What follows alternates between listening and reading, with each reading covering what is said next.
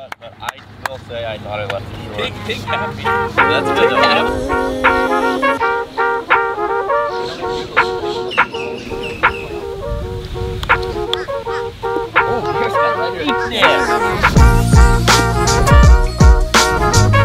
Alrighty guys, welcome back to the Good Labs channel. If you guys have not already seen the video we previously did with Matt where we were looking at what he was thinking about in his golf swing and when he's on the golf course, we are going to do that today with Micah over here. We're just going to dive into what you're working on. What exactly, do you have anything right now specifically today you're going to be trying to work on? Yeah, I actually do. This is a good time to be doing this because I've recently been kind of, not through a swing things change, but kind of a thought pattern change. And what that basically is I have a tendency when I'm not swinging as well to really get way from the inside. Swing like probably like 4 to 6 degrees inside to out, which creates a lot of spin if my face angle is not perfect. So for the last couple weeks I've really been working on neutralizing everything. So and are you feeling like coming over the top more? It's not really coming over the top. It's basically when I get to the top of my swing, it's not letting my hands drop at all. When my hands drop is when everything gets inside and gets stuck. So at the top of my swing I'm just thinking keeping my hands really high and then turning down through and really neutralizing the path. And it especially with my driver, it's helping my attack angle to come down a little bit, so I'm hitting it a little bit flatter, which I really like. And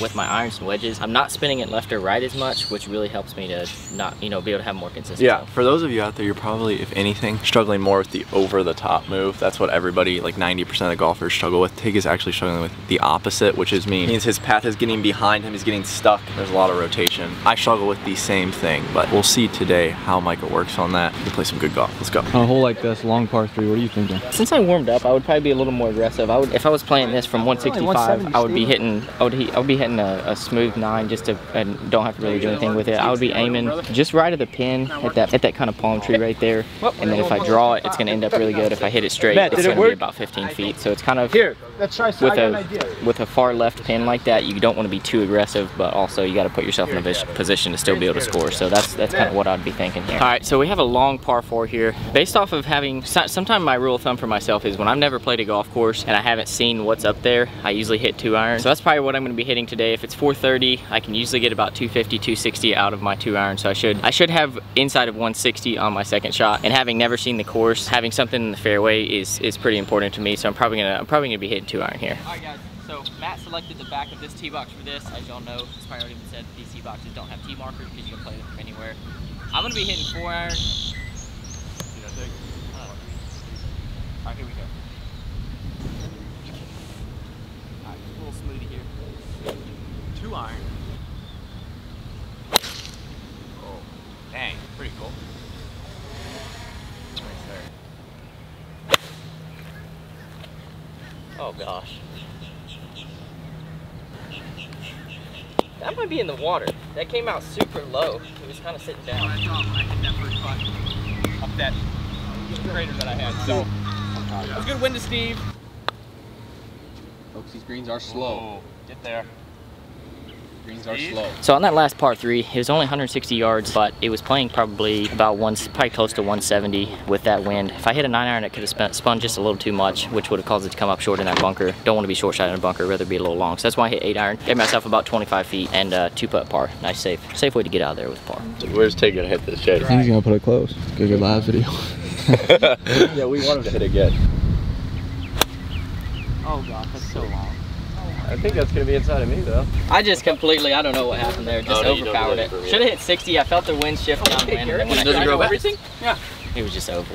Yeah, it's interesting now watching Tig on the course working on that move. He's missed a couple shots today to the left. And I feel like that's just because he's trying to feel the hand stay on top of the ball, and maybe he just might be smothering the ball with a closed face a little bit. It is a new feeling for him, but it's good because you just don't want to play golf way into out here and flipping. There's just too much that can happen. You'll hit those low hooks. It's not good. I like what he's working on. It's going to take some time for sure. Look, I don't have a great track record with the elimination challenges over on the Good channel, and it's not an excuse. I don't know what it is. It's some mental thing. So I got to work through that. But I think I just closed the face there on that wedge shot, and it just kind of anytime you pull it, it goes long. So unfortunately, that kind of sucks, but feeling good about my swing. I really like, even though I pulled that ball, I didn't spin it left or right, which makes a huge, which tells me that I'm swinging about where I want to be, which makes me really happy. So moving forward, pretty happy with where my swing is at. Just gonna keep grinding, keep trying to make putts. Tell people how like mentally you approach days like this, where we have like a 9 a.m. tee time. We're about to play like 36 holes, film 6 videos. You know, let's just say if you, in college, I played a lot of 36 hole events. Today is one of those days for us. We're playing 36 holes. I think going into it, you have to really like pace yourself. It's kind of like running a marathon. You have to pace yourself. You have to give yourself time to get, you know, to get warmed up and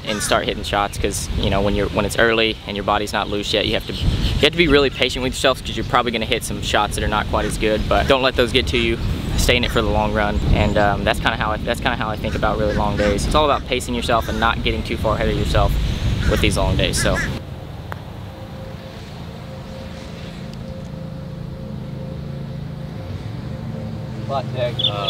Steve, any closing words? And Matt? Let's see it. Both played lights out. They made their father proud. I mean, this you put it in there pretty close. Not quite. Screens have some, I think they're pretty new actually, but they're really hard, really firm. What kind of coffee are you drinking today? Just drinking just a black coffee from Dunkin'. I used to be a really big Dunkin' fan. I've actually kind of dialed it back on Dunkin' lately and kind of, you know, moved on, but it is what it is. It's still good. Still a good cup. 2v2v2 matchup today. How you feeling? You and Bubby back in it? Feeling good. Me and Bubby are both hitting it pretty well right now. On this first hole, it's downwind. It's 400 yards. I think I'm actually just going to aim up the right side and hit a draw, and you know, make sure I hit a draw, and then I should be in the fairway. But it should leave it's just a short wedge in. This is a pretty straightforward hole. Since we're playing a scramble, you can be a little more aggressive. Take Bobby. Good. Be good.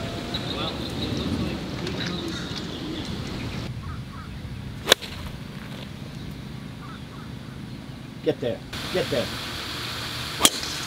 Hello. That one got some gas in it too. I was right in mine. That's perfect, Micah. Dang. Okay, that was decent. All right, Grant. Pretty good. Wait. Every tracer. Come on. Whoa. So typically this is a cart path. You could take relief from this with no penalty, but if we take relief, it's nearest point of relief, so it's back here. And it actually makes it worse. So and because this is like it's basically just kind of like a waste bunker, I'm actually just gonna play this like a bunker shot where it lies. I know I can get a lot of spin if I hit it well, so I'm just gonna trust it, try to carry it to the front of the green, and let it release down to the pin. This is not an easy golf shot, but I think it's the most functional golf shot for this position. Oh my God. Man. Yeah, it's gotta be I'm in a hole fair. 1 on a par 3. So now you're pointed more at the ball. Now just turn. Yeah. Now you're shallow already. But I can't get in that position if I'm. Yeah, we're getting Tig dialed in today. I don't even care if it's more. That's what I'm saying. I'd rather it be laid off I than would be be shallow. more laid off than across the line. Yeah. Because from there. Well, you're matched up. Your wrist is matched up. Turn back. So here, go peel. Right there. That's where you need it. Not here. Toes up more. From there. Just gotta go back. There. There you go. Yeah. Alright guys, so that is pretty much going to wrap it up for today. Hopefully you guys enjoyed this. Couple kind of key points that I want to go over real quick before we wrap up this video. Basically, I am really happy with the way I'm swinging it. I'm keeping my hands up. I'm making a good turn. It is a little bit difficult to go from practicing as much as I have been to like translating onto the course. So it takes a little time for that. Got to stay patient and stay at it. I'm really happy with the trajectory that I'm on. So thanks for tuning in. Hopefully you guys enjoyed. Stay tuned for the different Good Good members as we kind of go through this. But thanks for tuning in. Hit the subscribe button if you have not. See you guys later.